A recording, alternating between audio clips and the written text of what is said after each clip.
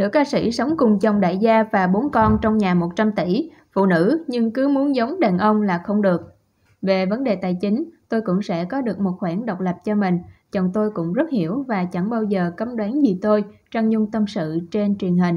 Nữ ca sĩ Trang Nhung được công chúng biết đến với giọng hát trong sáng và dịu dàng, làm say đắm người nghe qua những tình khúc quê hương.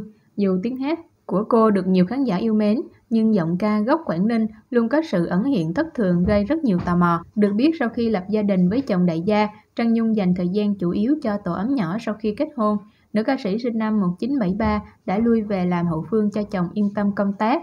Cô cùng ông xã và 4 con đang sống trong cơ ngơi 100 tỷ tại thành phố Hồ Chí Minh. Trang Nhung và chồng đại gia có 4 người con. Gia đình nữ ca sĩ sống trong cơ ngơi đắt giá, lấy chồng hào môn và chuyên tâm vào việc nuôi dạy con cái hơn là phát triển sự nghiệp ca hát. Trang Nhung để lại cho công chúng nhiều tiếc nuối. Thế nhưng tình yêu dành cho âm nhạc chưa lúc nào bị dập tắt trong Trang Nhung. Trong chương trình Đời nghệ sĩ trên VTV gần đây, nữ ca sĩ tâm sự: khát khao làm nghề trong tôi lúc nào cũng còn, vì thế tôi luôn ấp ủ tình yêu âm nhạc bằng những ca khúc do chính mình sáng tác.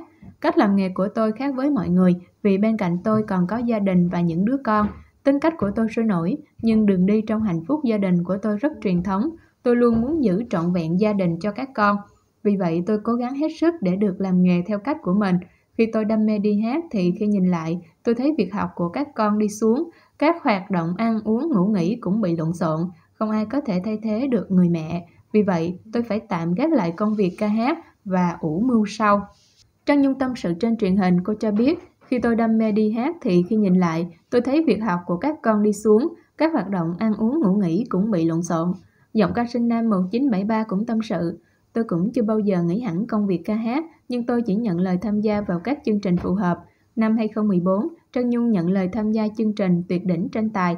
Dù gây được tiếng vang trong cuộc thi vì khả năng biến hóa đa dạng ở các dòng nhạc, thế nhưng Trang Nhung vẫn quyết định lui về phía sau ánh đèn sân khấu để chăm lo cho gia đình và các con. Khi được hỏi về sự lựa chọn giữa gia đình và sự nghiệp, Trang Nhung thẳng thắn bày tỏ quan điểm: nếu tôi là đàn ông, chắc chắn tôi sẽ lựa chọn sự nghiệp, nhưng vì là phụ nữ nên tôi phải lựa chọn gia đình.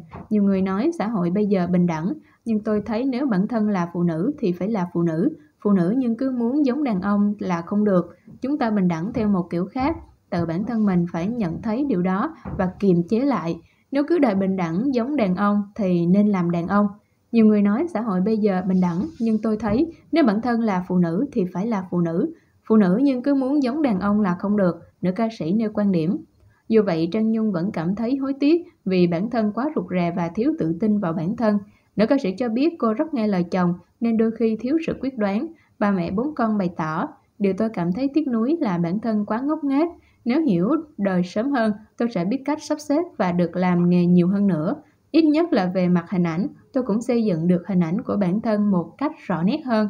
Về vấn đề tài chính, tôi cũng sẽ có được một khoản độc lập cho mình. Chồng tôi cũng rất hiểu và chẳng bao giờ cấm đoán gì tôi. Chỉ là bản thân tôi tự cảm thấy ái ngại rồi tự tụt lùi lại. Chồng tôi luôn muốn tôi hiểu biết hơn, va chạm nhiều hơn, và đi hát cũng là một cách để va chạm. Khi hiểu được nhiều điều, mình cũng sẽ nuôi dạy con cái tốt hơn. Theo chia sẻ của Trang Nhung, ông xã doanh nhân Ngô Nhật Phương rất hiểu vợ và chưa bao giờ cấm đoán điều gì, nhưng tự cô thấy ái ngại rồi thụt lùi lại. Chia sẻ về chuyện dạy con, bà mẹ đông con cho biết: có khoảng thời gian tôi cảm thấy mình dạy con không đúng, có nhiều thứ bị thái quá. Bây giờ tôi đã biết cách buông bỏ hơn, nhìn từ xa theo dõi và định hướng, mà không còn theo dõi chi tiết từng tí một.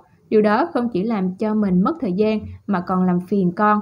Nữ ca sĩ từng có khoảng thời gian thấy mình dạy con không đúng, có nhiều thứ bị thái quá. Trong số các con của Trang Nhung có bé Bích Ngọc là Á quân Việt Nam Got Talent 2015 và từng thi gương mặt thân quen nhí.